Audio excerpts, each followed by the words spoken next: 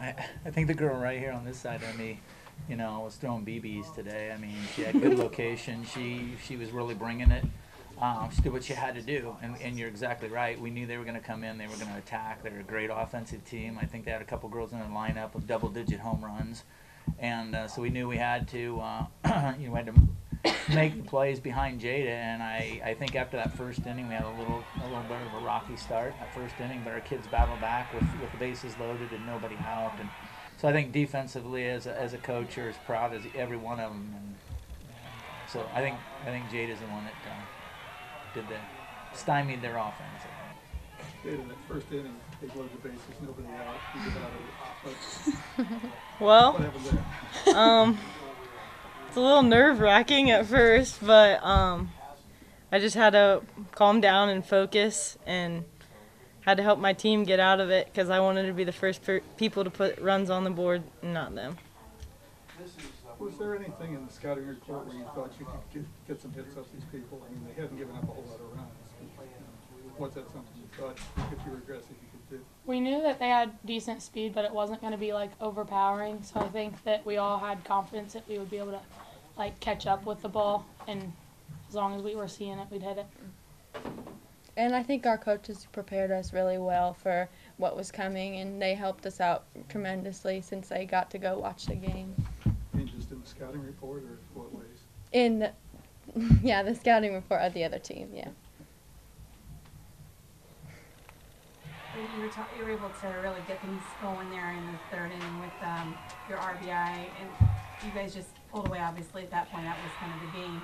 Was there something about Casey's pitches that appealed to you today, or was it something that she was placed in just a place that you wanted it to be? Yeah, I'm not one that's too picky at the plate. If it's like near me, I usually swing most of the time.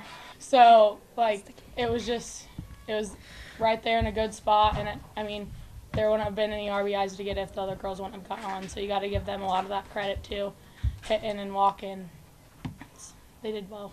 Despite having that sizable lead, did you feel like you were in a good place, knowing Williamsburg was just as apt to potentially come back and put a lot of runs on the board? Yeah, that last inning, they got that hit with 2 outs, and I'm like, oh no. And then I'm like, wait, we have enough. If they score 1 or 2 here, we have to get 1 out before they score, 8 or 9 runs. So I thought the odds that inning were a little in our favor. Coach, your last 4 ball games now, only 2 runs allowed.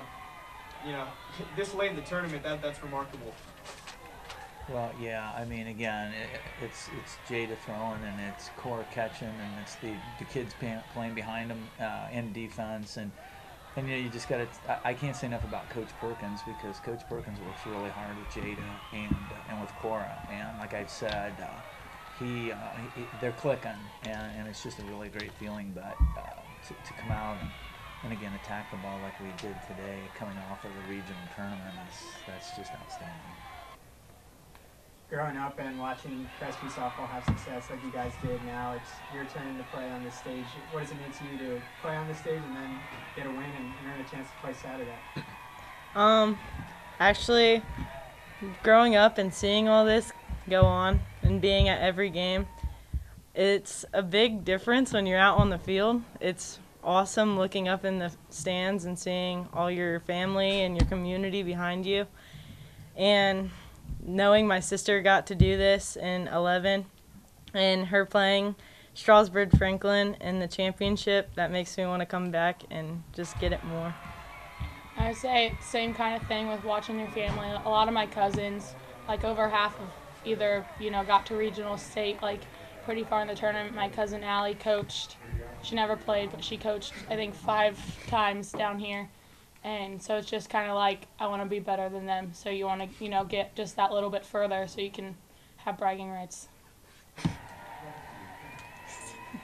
I don't know. I guess when I was little, my dad's the AD at Crestview, so he always drove the bus for the girls down here, and I'd always be the little bus girl with Coach's daughter, Kristen, and we'd annoy the players, and we wouldn't realize kind of what they were playing for and all the stakes, but it's gotten me here, and it's got, all of that has given me motivation to be where I am right now. So I thank all the players who've been here before for that.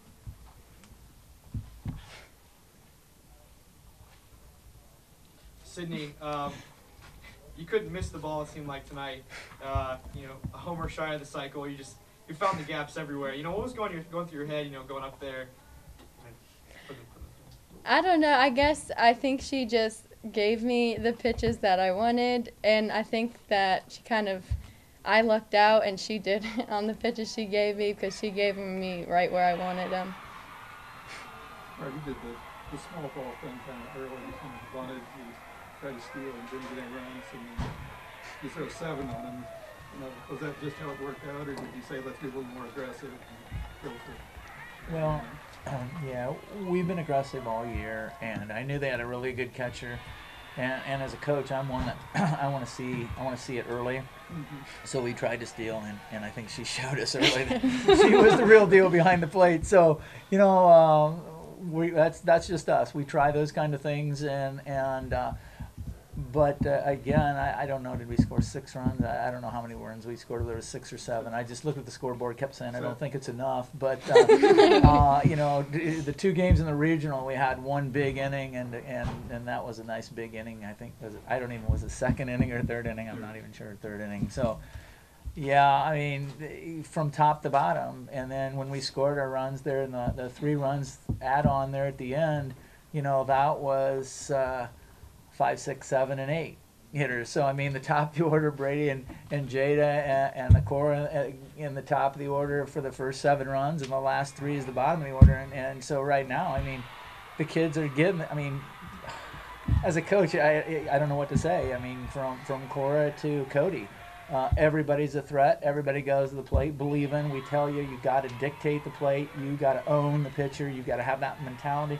You can't take your last at bat to the dish with you because that one's over. You can't get it back. All you can do is just make it personal against that pitcher and go out and try to attack. And these girls buy into that, and they do it, very, very well. You know, they're in that 3rd inning. You guys get those 7 runs off of Smith, and then, you know, Waiters comes in, kind of just dominates, you know, strikes out 8 of 11. You know, how big was it? I mean, obviously you couldn't tell the future and know, you know, what was going to happen, but how big was that inning alone? The 7? The 3rd inning, yeah. Or the third, yeah, the 6 or 7 runs at 3rd inning. I mean, it was huge because, you know, we knew how good they were going to be. We knew whether it was right-handed or left-handed, they were going to be right there. So, you know, it would have been a dream come true, and I guess it was, to put 7 runs on the board because we were expecting to play a 1-0, 2-1 ball game because that's the respect that we had for Rick and his team. And you know, you don't come down here undefeated without really having a heck of a nice ball club. So it was just huge. And I know Jada told me earlier today, she said, you know, if you get a couple runs, then I settle down and I start really zoning in, and I think she did. So, Jada, we got you as many as we could. All right? Are you happy with it? Oh, yeah. Thank you.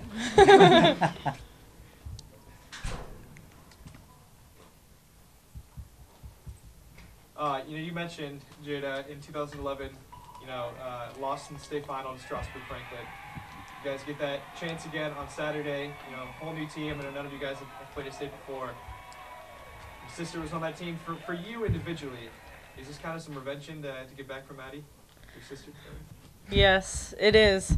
My sister, we talked about this, and we just planning the future, I guess.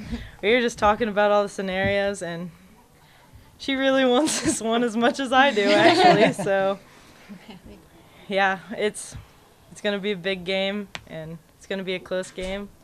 Strasburg Franklin is a good ball club. I watched them a little bit today. They're really good, and I'm ready for it. Your coach, looking forward to Strasburg Franklin. I know the past few times we've talked, you said you expect this 1-run ball game, but something happens, and you know that's not the case. Strasburg Franklin, would you say, you know, with how good they were, you watched them today, you know, kind of what are you looking for on Saturday? Well, you know, they scored their 2nd run, you know, playing small ball, trying to squeeze, and Hillsdale didn't really execute it like they should. Bud and his team, they're going to come at you in all different angles. I know this year, more than so ever, they hit the long ball. I think they're going to have a couple girls in that lineup that's probably got 10+ home runs also. But they showed us today, or while watching, that they can score, manufacture runs, play small ball, and they're solid defensively. I mean, it should be a great game. It's going to be kind of like, I think, we playing ourselves, if that makes sense, because they run the bases, they play, solid defense, and it's a tradition like no other, I guess.